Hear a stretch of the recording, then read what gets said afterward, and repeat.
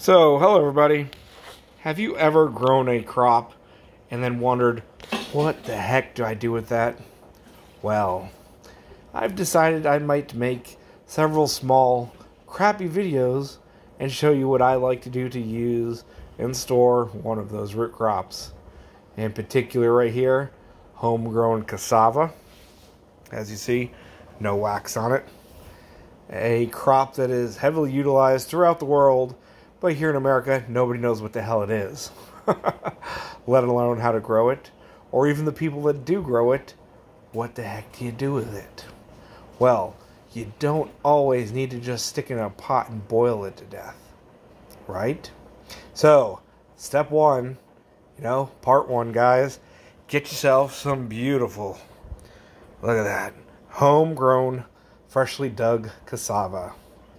That's where you're going to start, guys. Check back for part two, and then I'll show you what else you do with it.